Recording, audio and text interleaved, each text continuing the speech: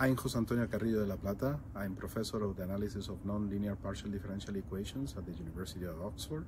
And we are here at Queen's College, where I usually meet my students and I do research in this area.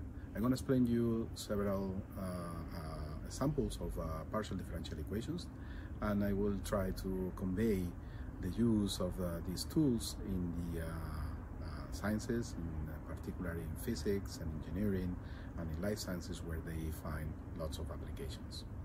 A differential equation is just the mathematical way in which we can write the relation between different magnitudes. The basic differential equation that we can say is position divided by time equals velocity.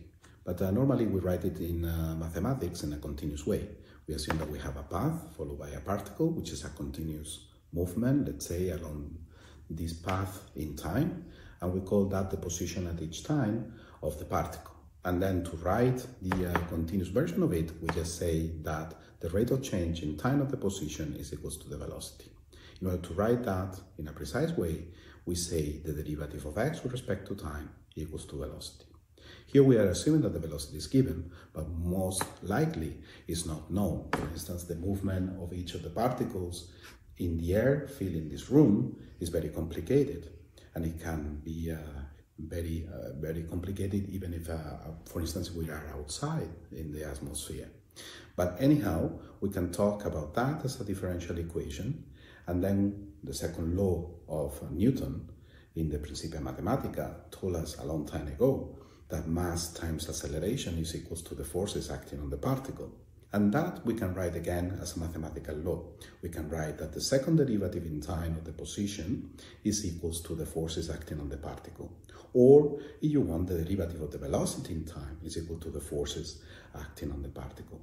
That's the way in which we can write mathematically the second law of Newton in the Principia Mathematica. A partial differential equation is just an advanced tool related to a differential equation that allows me to write now an evolution for an ensemble of particles. So let's assume that we want to follow the movement of all the particles that are filling the air in this room. There are plenty of them.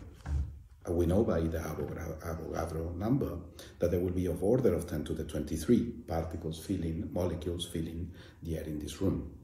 So we cannot talk about the movement of each single molecule that is filling this room because it will be hugely complicated.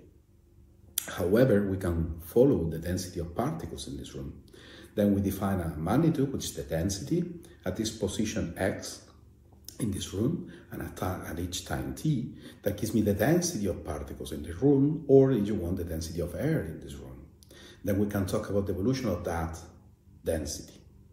That is what a partial differential equation will give you.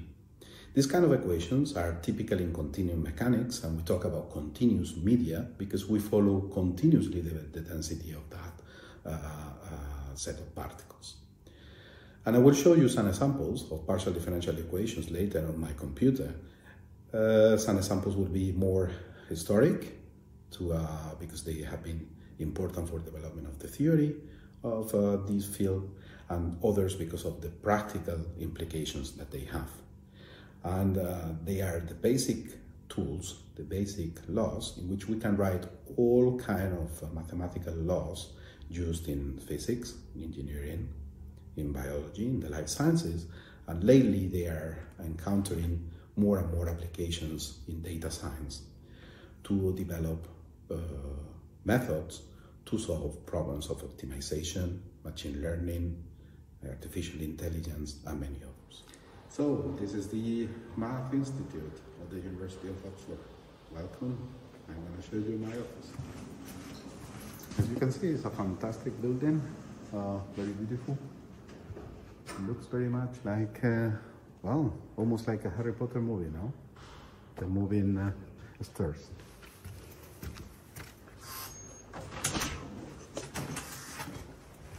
Okay, please come in. Let me then explain you what is a basic partial differential equation. Let me start with differential equations. Probably the most well-known example of a differential equation comes from Newton's second law, written in the Principia Mathematica centuries ago.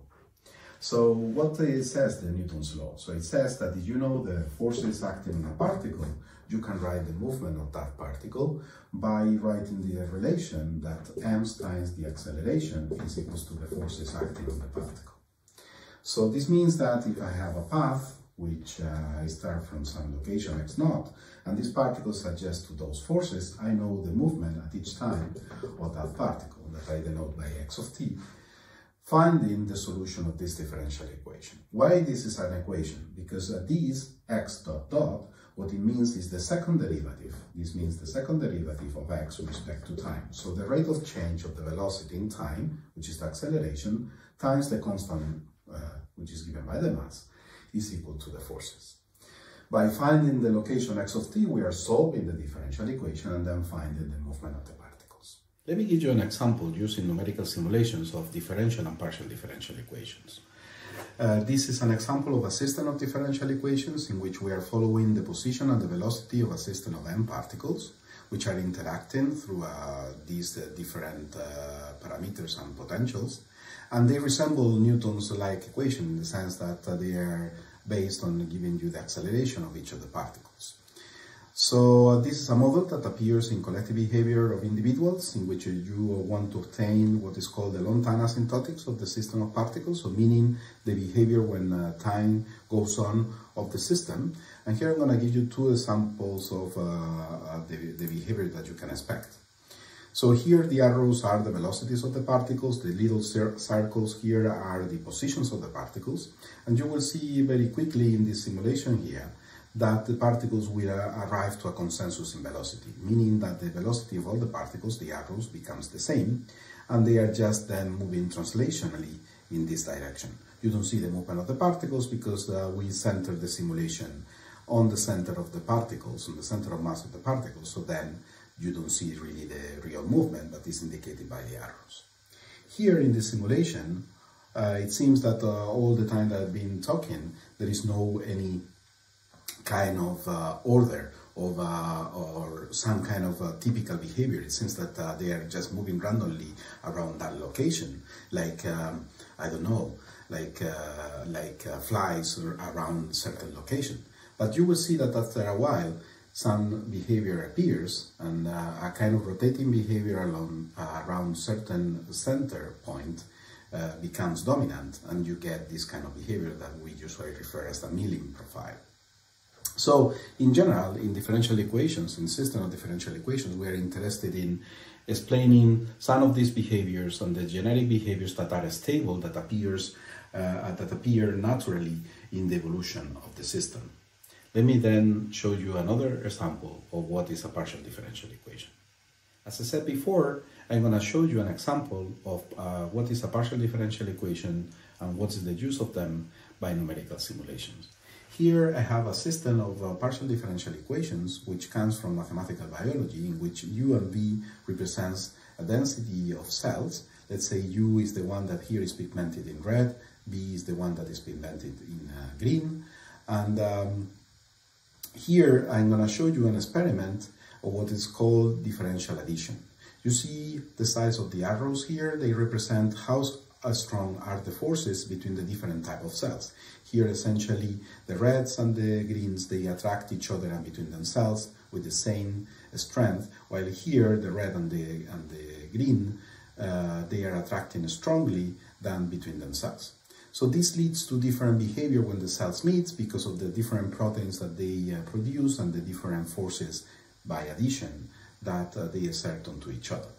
And here you have an experiment done in the lab with these different cells, that they have these different cell addition forces. And here you have our model based on those partial differential equations. And then you see the evolution, and when they meet, you see in this case that they produce a perfect kind of propagation front, or front in between the two species, while here they have an area of mixing that in which the reds and the green are somehow intermingling between each other. And the model somehow is recovering that size, the size of that intermingling zone. These differential addition forces can lead to different behavior when time goes on, as you can see in these simulations, in which you see that depending on the different addition forces between the two, then you recover either the mixing between the two species, or somehow the one species surrounds the other at a certain extent, or even partially, like in this case, or they are totally segregated. So this is just an example, but I hope you have enjoyed and you have learned now what is about the research in differential and partial differential equations. Thank you for listening.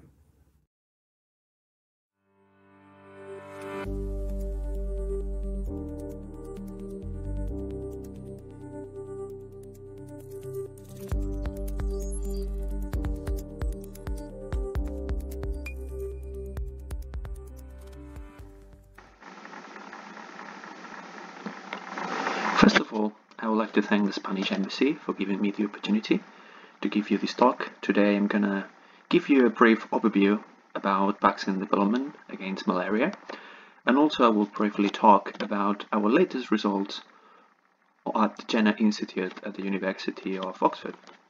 I am David Pulido Gómez. So let's start talking about malaria. So malaria is a human disease. This is transmitted by the bite of the female Anopheles mosquito. This disease is caused by the intracellular Plasmodium parasites. Of more than 120 Plasmodium species, only 5, those that show here in the table on the right, are known to infect humans. Of these different species, the deadliest of them all is Plasmodium falciparum. Plasmodium falciparum has a complex life cycle. It has two hosts, the mosquito and also the human, and in the human it has two different stages, the liver stage and the blood stage. So during the blood meal, the mosquito inoculates sporozoids that infect hepatocytes, liver cells, then the parasites, and that goes to the peritocytic liver stage where it replicates, and this lasts between 1 to 2 weeks, and then releases merozoites into the blood stage. So then you start the blood stage. During the blood stage, the merozoites infect the red blood cells, and then there is the asexual cycle where they replicate, and a subpopulation of those can transform or switch into the sexual development, forming or producing gametocytes. Then the mosquito, again during the blood meal, uptakes these gametocytes, and they can fuse, the female and the male, they can fuse, forming a zygote, and then this zygote transforms into an ookinete, abandoning the midgut of the mosquito, and there oocyst produces sporozoids that migrate to the salivary glands, and then the mosquito can infect again humans, releasing the sporozoids, and the cycle starts over again. Regarding the distribution or the global distribution of malaria, this disease is found in 91 countries worldwide. Here I show a map where you can see the annual global incidence. Darker color means a higher presence of the malaria disease, and lighter colors implies less of an incidence. As you can see, malaria is widespread in the equator, from America to Asia.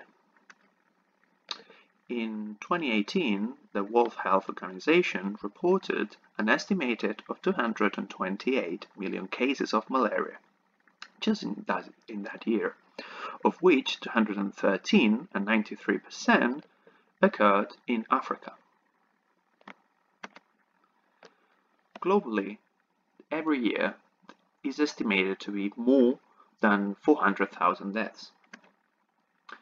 85% of those deaths occurred in Africa and India. Sadly, 67% of those deaths are estimated to be in children under the age of 5. Malaria kills a child under the age of 5 every 2 minutes. Among the other people that are at risk of severe malaria are pregnant women, immunocompromised patients, and travelers.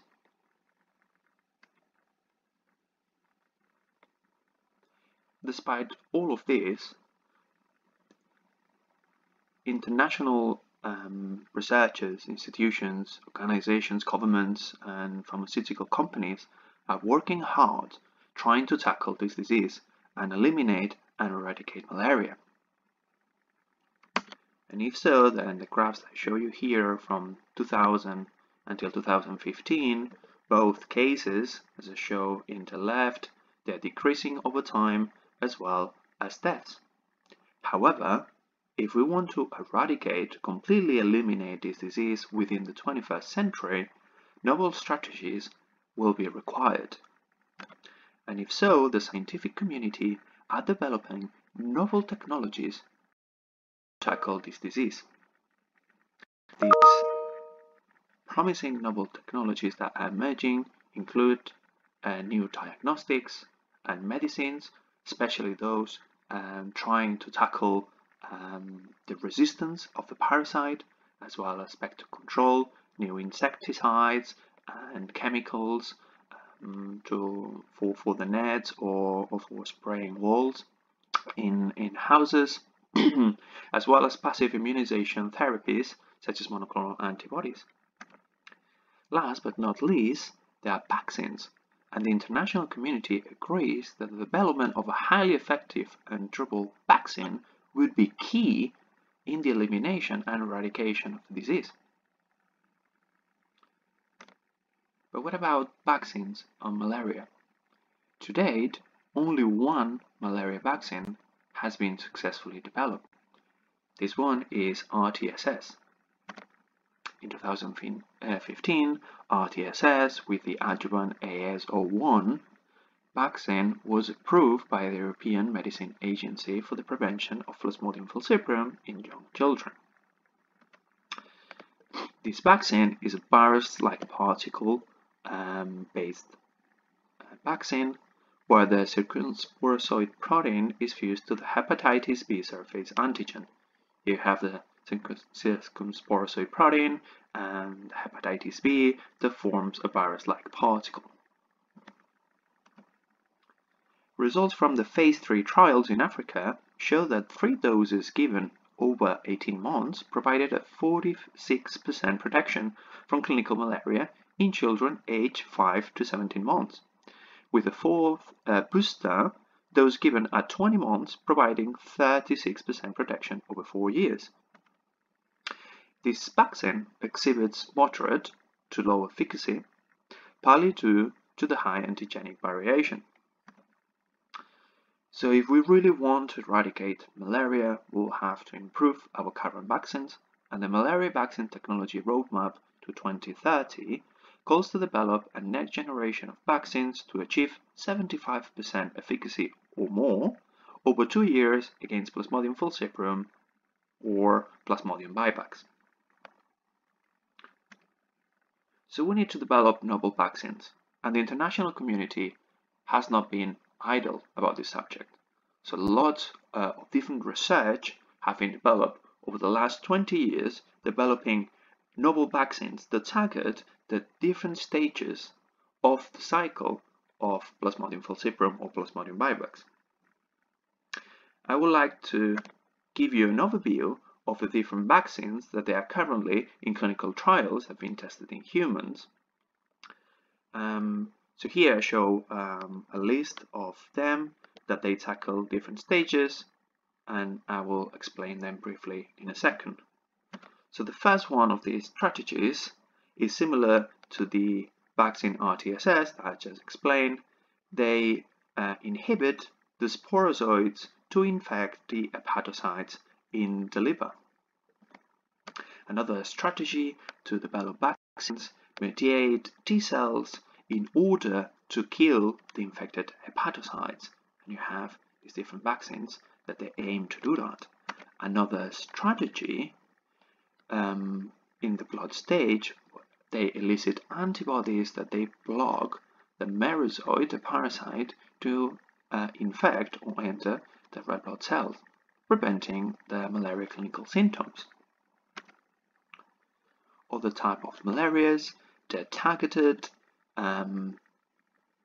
to the parasite-infected red blood cells. And then, finally, we have malaria vaccines aimed to the mosquito stages, aiming to block the transmission of the parasites from the mosquito back into humans. I would like to briefly talk today about our efforts at the Jenner Institute in generating novel blood stage vaccines. These aim to reduce the sexual replication rate and hence protecting the vaccinee against severe disease. For more than 20 years, it's been very difficult to find a vaccine in the blood stage to block the merozoite, here on the left, to infect the erythrocyte. And that has been proven a challenge because there are many different proteins at the surface of the merozoite that interact with receptors in the erythrocyte. On top of this complexity, another difficulty is that these different proteins are highly polymorphic and also they are redundant. If you tackle one, the parasite is able to use another one to infect the red blood cell. And it was until 2011 that the first highly conserved target was discovered. And this one was susceptible to vaccine-induced broadly neutralizing polyclonal antibodies. And this antigen is Rh5. Rh5 molecule on the parasite interact with the pathogen receptor, also known as CD147, at the surface of the erythrocyte.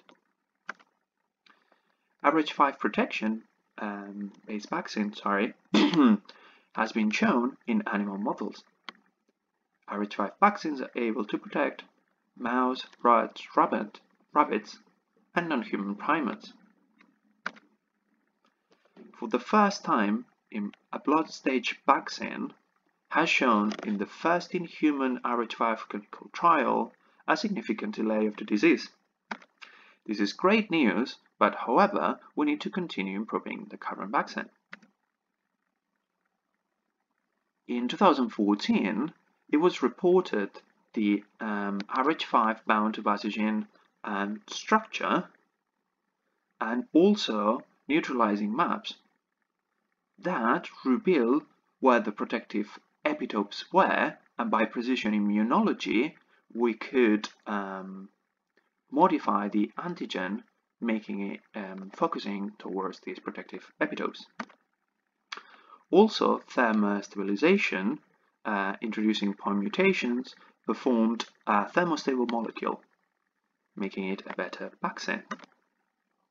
Also, we have engineered this thermostable Rh5 molecule to conjugate it onto a hepatitis B surface antigen, forming a virus-like particle similar to the RTSS vaccine. Our Rh5 virus-like particle-based vaccine has shown an improve of 5 to 10-fold in animal models. And we're producing this vaccine to GMP standards and planning to evaluate the Rh5 VLP-based vaccine in the clinic next year.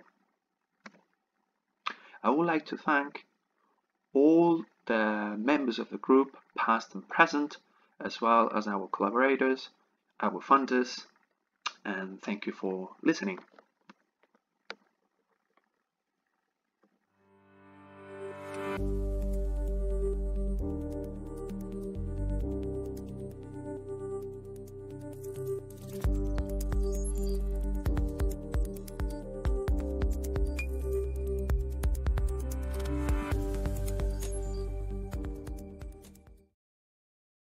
Hello, everybody. I'm Alfonso Jaramillo. I'm a professor at the University of Warwick, and I work on synthetic biology.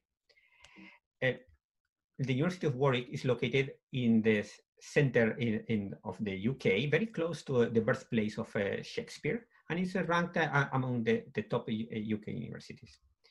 So the goal of our lab is to design some smart biological molecules to be used in therapy to cure diseases.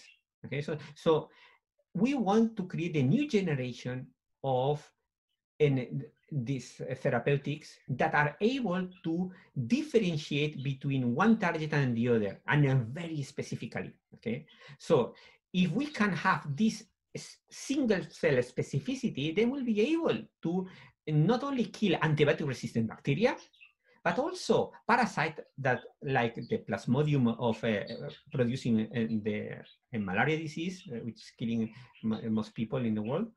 And we could also use it even to produce antimicrobials that can just target cancer cells and not normal cells. Okay, so what you will avoid any secondary effects. Or even you could just target senescent cells. These are cells that are aging and are older than other cells. And then that makes a whole tissue older. If you kill those, then the newborns occupy their place, and then the average age decreases. Okay, so then there is a lot of opportunities and a lot of applications if we are able to design an antimicrobial that is able to kill very specific cells, organism specific and antimicrobial. So, but then how are we doing that? We are doing that by using an automation of this design.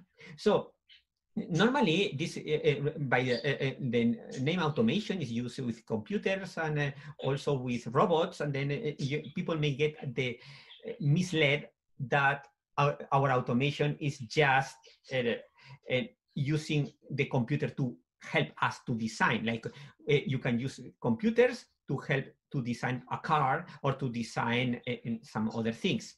Or you use a word processor to help you to write a manuscript. So then all this formatting is done automatically by the word processor. It's helping you. Yes, this is not with what we do. The equivalent would be that you tell the computer and to your word processor, please write me a book or manuscript about some subject, and I'll go to the beach, and then you do it for me. That automation of the creativity is what we are aiming for. Okay, so for that we have to simulate on the computer all the laws of physics for the molecules, and also how evolution works, because we use the same type of methodology that nature uses to produce complex matter like us, living organisms, and to use it to produce our multifunctional smart molecules. Therefore, this is the key thing, this automation of the design. But this is done only when we have small molecules like proteins and or single nucleic acids or mixtures of them, and we have published that throughout the years. But now we are aiming even bigger. We want to have these organism-specific and antimicrobials. We want to specifically kill cells. So for that, we need complexes, assemblies of proteins that makes a very complicated machinery. Okay, this is far beyond our knowledge on the physics, how to model the physics of that. Therefore, what we do is we use bioreactors with living cells, and we express those in molecules inside the cell, and then we use the same type of algorithms to accelerate the evolution we use in the computer, but experimentally. Therefore, instead of using some random number generator, we increase the mutation rate and with some chemical, etc. Okay, so that's how we do in the lab. A mimic of what the software does with this optimization of the design. And we test, of course, all our systems, either we do by directed evolution or in experimental evolution, or we do it in the computer. And we test it with bioreactors, microbioreactors. Why micro? Because we want to see single cells. As you can see here, this is our bacteria. You could see at the beginning how they were just replicating. And this is of the size of 1 square meter, no, sorry, 1 square centimeter. Okay, so this is the size of a coin. And you have more than 200 chambers like this one, where you can have a monolayer of bacteria just growing, and you can all of them focus and maintain the focus because it's an automated microscope, and then you can just monitor the gene expression by using fluorescent reporters. Okay? So that's very important in order to know carefully how our systems behave, our multifunctional molecules. And then we also, as I said, we also aim to make these antimicrobials as assembly of proteins, and this is very useful to kill specific cells.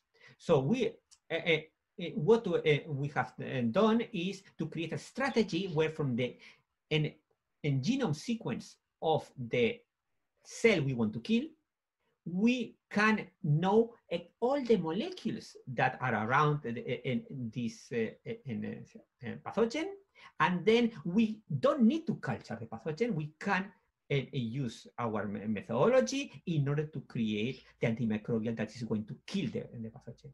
Okay. And we create a cocktail the same way that the cocktails of antimicrobials are used against viruses like HIV, but in our case, it's against this pathogen to avoid the emergence of resistance due to mutations, because nature finds always their way, so we need to counteract that and minimize that. It doesn't mean that we are going to kill forever the resistance. We are going to minimize it quite a lot.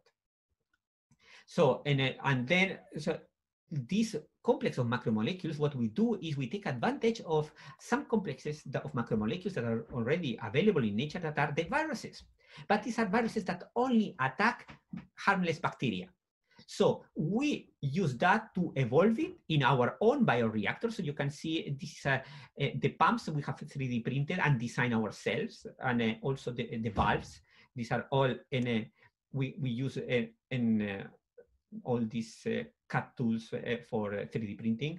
And also we have we made a farm of bioreactors so we can evolve in parallel all the bacteria. Okay? But very importantly, once we have finished with this evolution, then we remove all the things from this virus, and we only get the proteins, and then are those that we use to kill. So this is just a vehicle in order to evolve faster, because viruses are the faster evolving entities on Earth.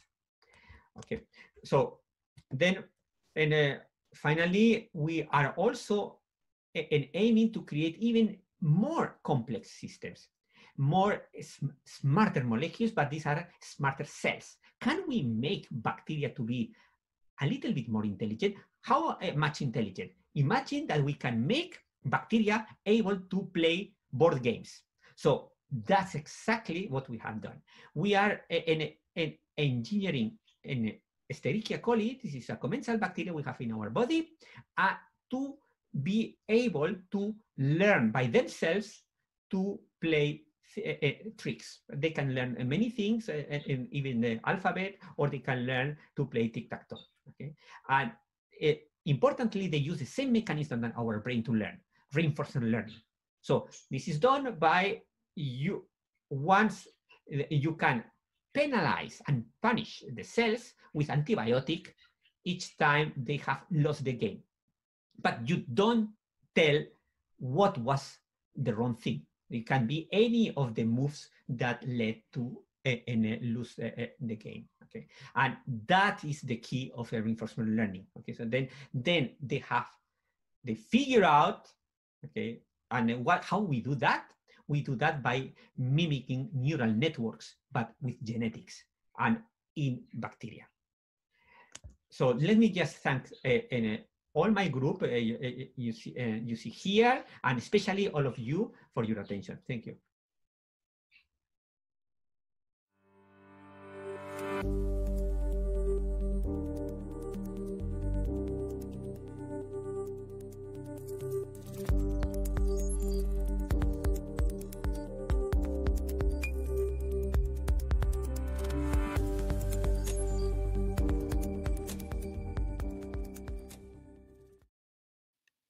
Hello, my name is Rocío Martínez Núñez, and I'm a principal investigator in the Department of Infectious Diseases at King's College London. And what I'm going to present to you is part of the work that I've been doing to increase diagnostics capacity in the UK and Spain. So our objective was to increase diagnostics. And our labs, before the pandemic hit, looked a little bit like this picture. We have plenty of reagents and plenty of equipment. However, what we found ourselves during the pandemic was a little bit like what happened in supermarkets. We did not have enough reagents, we did not have enough equipment, and therefore it was impossible to cope with the demand for tests. Therefore, we needed a solution that was fast and something that allowed us to increase diagnostics capacity. We needed something that was available immediately, that was cost effective, that was universal, so that many labs could use it. So how do we increase diagnostics capacity? Using automatization and also creating new protocols for detection of SARS-CoV-2. With regards to robotics, we needed something that was available then, that we could afford, and also that was flexible and usable by different users. And this is why we opted to go for a company called Opentrons, because these robots are open software and hardware, and therefore are customizable to the needs of every single lab. And also because they do not require a set protocol, the user programs them to do the protocols that are ongoing in the lab, and therefore they would be used by many different labs. The timeline, the calendar that I've been showing, is actually the timeline that it took us to bring the first 4 systems in Spain. So we started a group to basically gather our expertise and time on the 17th of March. And in April the 3rd is when the first 4 installations landed in Madrid, to go 2 to Barcelona and 2 to stay in Madrid. And the keys to this was coordination and compartmentalization of the task. We had an incredible team. We had really, really good communication, and each one of us took a task. We had to coordinate between different countries. The company is based in New York. I'm based in the UK. The rest of the team is based in Spain, and the robots are made in China. We had a lot of communication between us, and every time there was a problem, we simply saw it as an issue as to how to solve it, rather than a wall that we couldn't climb. So this led to the first 4 installations to be set in on the 3rd of April. And given the repercussions of these robots, we ended up bringing another 14 installations that are now in many places all around Spain. And this results in around 1 million tests per month extra. With regards to the new pipelines, we have been developing this in KILSET Partners, which is an academic health sciences center, and encompasses St. Thomas's Hospital, King's College Hospital, as well as Guy's Hospital and infectious diseases. And what we did was essentially create a new lab called the June Almeida Lab in honor of the first virology that discovered coronavirus. And she was actually employed in St. Thomas's Hospital. So here you see a very simplified flowchart of how CoV-2 is diagnosed. We first always need to inactivate the virus because the samples are potentially infectious. We then need to extract the genetic material of the virus, which we then need to detect. So what we have been developing in the June Almeida lab is protocols of heat inactivation. We have been using a mix and match approach, which allows us to mix different reagents that we usually use in molecular biology experiments rather than in clinical diagnostics, validate them through NHS England, and also we have been incorporating a tracing app for our samples thanks to a collaboration with Professor Giralt in the University of Malaga. And what this allows us is to provide multiple solutions precisely to avoid running out of reagents. If we are able to use multiple reagents and multiple companies with the same efficiency, this allows us to have multiple pipelines and build resilience. So in here, I wanted to show you some of our results. And in the first top two, what you see is the detection of a virus using two different primer probes. And what you see is that different methods of extraction do not change and do not modify the result. The CT values, which is what we use to detect the viral material, are the same. And this is independent of the RT-PCR reagent. In the upper case, you see fast virus, and in the lower case, we use Luna. And the detection was similar amongst the samples. We also use different one-step qPCR master mixes from the three different companies. And what you see here is a graph where we assessed multiple donors. And as you see, the values of the PCRs did not change when using one master mix or another. The other thing that we wanted to investigate was if the primer probes combinations, the reagents we use to actually detect the virus, are equally efficient. And our first experiments told us that if we could use either the probes for the N gene or RDRP, were equally efficient. However, when we started using samples that had much lower viral loads, which means higher CTs, because you need to amplify more to be able to see it, what we saw is that the red dots, the RDRP gene, disappeared.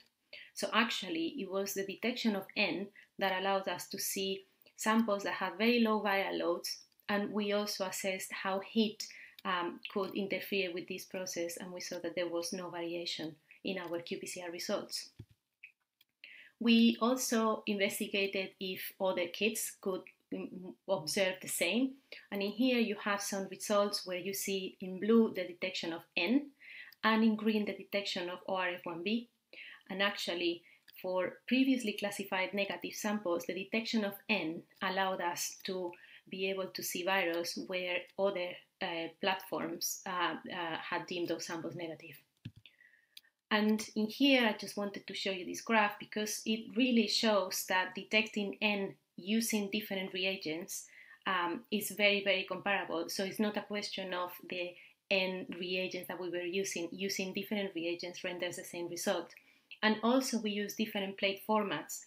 And this is really important because usually in clinical diagnostics, we use 96 well formats, but in the lab, what we are using is 384 well plates, which allows us to assess 384 samples at the same time, saving a lot of time and reagents per extraction. The next thing that we need to understand is if these samples that have very low viral loads that we are able to detect with N are still infectious. And the last thing that I wanted to show you was that we have incorporated in our protocols heat inactivation, which we have seen, as you see on the left graph, that warming up samples at 70 degrees for half an hour, that does not modify the results of the PCRs. And on the right graph, you see very similar data using both positive and negative samples. So this is really important because this allows essentially to diagnose SARS-CoV-2 in labs that do not have Cat3 facilities, and essentially allows us to expand diagnostics in many, many different settings. So at the moment in the June Almeida lab, what we are doing is develop new protocols using our homebrew and homemade reagents. We are also evaluating saliva for testing because it's a much easier material to use and avoids the nasopharyngeal swabs. And we are also working on new novel methodologies, including LAMP, including LAMPOR. We are also developing new inactivation protocols, always having in mind cost effectiveness and universality of use. And we are also investigating multiplexing because we are now getting into the autumn, and this will require us being able to distinguish different respiratory infections, which we think is now essential to be able to control the pandemic. And at last, from King's Health Partners, what we want to do is contribute to mass testing in the UK. At last but not least, I wanted to leave my slide of acknowledgements. I have a lot of people to thank. Every person here is a volunteer in these projects, and I would like to thank everyone in King's College London and King's Health Partners for making such an amazing team. And in Spain, everyone that has put their heart and soul on this project to install robots. Thank you very much.